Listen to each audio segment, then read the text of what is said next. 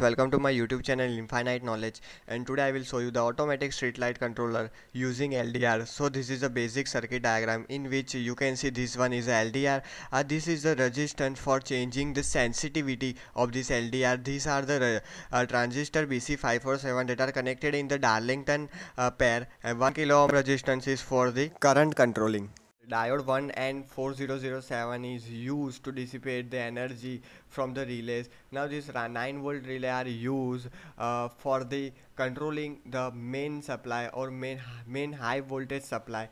This is the source of the 230 volt, and this is a 230 volt lamp. Now let's try to understand and try to simulate this circuit. So when I simulate or when I switch on the run button, so what happen, you can say the bulb is on. That what it indicate during night period, when there is a no light or when there is a dark period at the night, on the LDR you can say the relay is on, and that is generate a lamp, or that make the lamp is on. But when during day period when the full light is fall on the LDR, then you can say that the relay is off and the our bulb is off. Now again change to the night period. During night period the relay is on and our bulb is off. During the day period again the bulb is off. So you can see that this is a simple circuit diagram, and by using this circuit diagram, basic circuit diagram, you can make the automatic street light controller